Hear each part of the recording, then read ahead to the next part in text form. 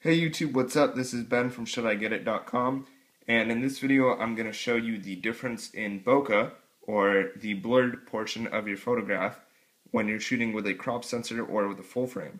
So I'm going to shoot a picture of this 5D Mark II with my T2i with a 51.8, and then I'm going to shoot a picture of the T2i with the 5D Mark II with the 51.4 at f1.8. So I'm going to use the same exact settings on both cameras, except of course this one's going to be actually 50 millimeters. It's going to be more of an 80, which I talked about in my previous video. Check the description for that link. But right now I just want to show you what those photos look like.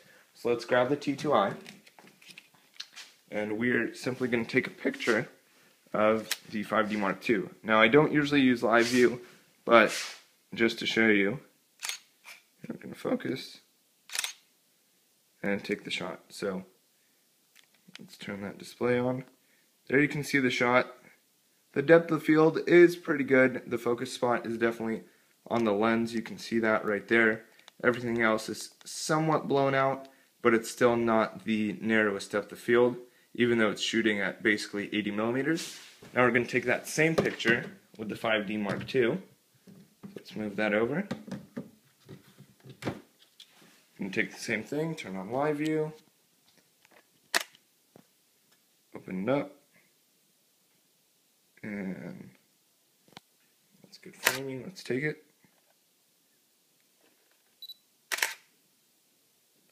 There we go. So let's press play. And now you can see that the depth of field is much narrower on this image. Hopefully you can see that right there, because it uses the full 35 millimeter sensor. So really what you get in focus is just the lens, and even the side of the camera is blown out. So even behind the lens you can see that text there is pretty crisp, but the text on the back of the lens is starting to blow out.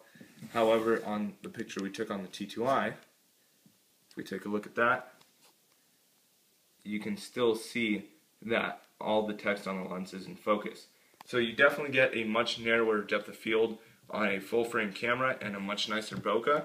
These are both shot at 50 millimeters at f1.8, except this is on a crop sensor, of course. So that was the second video. If you have any more questions about full frame versus crop sensor, let me know. But that's it for now. See you guys in the next one. Peace.